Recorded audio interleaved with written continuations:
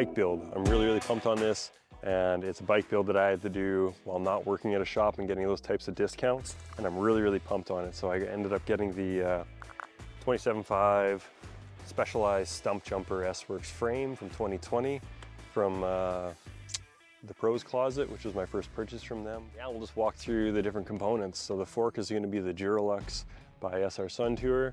It's been a bomb-proof fork. I really love it. It's been great for me. It's simple design, really easy adjustments. It's good enough for a guy like Mark Matthews. It's definitely good enough for a guy like me. And it's been great. I have adjustable travel on it, so I can do 150, 160, or 170. I got it right in the middle, 160, and it seems to be just great. So I got 160 in the front, 150 on the rear with the Fox DPX2 rear shock. Seems fine.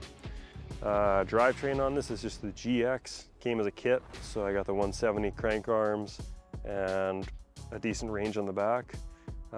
12 speed, been really good, really reliable. Can't complain too much about that. Pedals on this are the Crank Brother mallets. I really like the Crank Brother mallets because they have that big platform. They still got the grips on it. Feels like a flat, but does lock my feet in, which I prefer because I just don't feel confident enough to do flats, but I should do them more. They've been great. I don't think it's the high end or the low end, but the Crank Brothers is just bang right in the middle. And yeah, they've been really good. Brakes on this guy are the Shimano Saints, which is awesome. It's my first upgrade from a 2-piston brake system to a 4-piston brake system. And while it is amazing in so many ways that everybody talks about, they're more consistent, more powerful, still modulated. I do find they are really grabby, but that has turned me into a little bit of a better and more confident rider because it gets me braking later into turns. It stops me from hovering and feathering on the brakes. So I'm just going faster. I find that when I'm going down trails that I've done before, I'm getting much faster times just because I'm braking later into the turn because I have that confidence that I'm going to have the stopping power. Even out here at Cumberland, we have a really long descent out here from the very top to the bottom. And near the bottom, you're getting tired, your legs are tired, your lungs are tired, even your hands are a little tired. It's nice to know that I'm going to have that consistent braking power at the top and at the very bottom, so I'm not worried when I'm hitting different features or braking later, so I'm not slowing down as much on the trail, which keeps my momentum, gets me rolling over things better, and I just find the bigger brakes have helped me so much. And plus I'm a bigger rider too.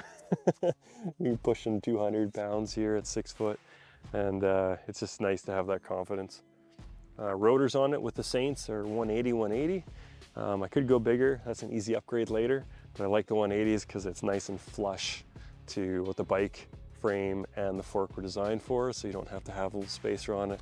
It's just a small little mechanic thing I like, is just having that nice clean look wherever you can. But if I ever needed more stopping power, it's a really easy upgrade to just get a bigger disc and a spacer for both the front and the back. But with the 180s and the 4 pistons, got plenty of stopping power.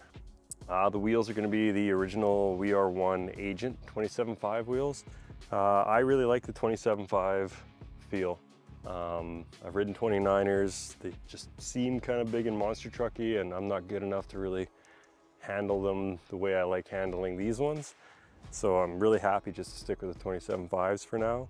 Last thing is the tires. So I've been running Michelins on this guy, and I really like them. I got the Michelin Wild Enduro up front, and I got the Michelin Rocker 2s in the back.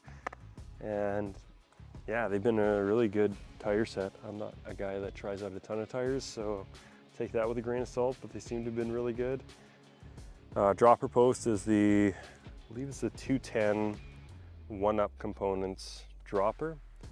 Set to the full 210, I think, which gives me plenty of room to drop the saddle out of the way, and I really like it. I actually keep it up a little bit on the descents. I like having this between the legs to kind of lean on my inner thigh there, back and forth, so the bike's not going too far either way.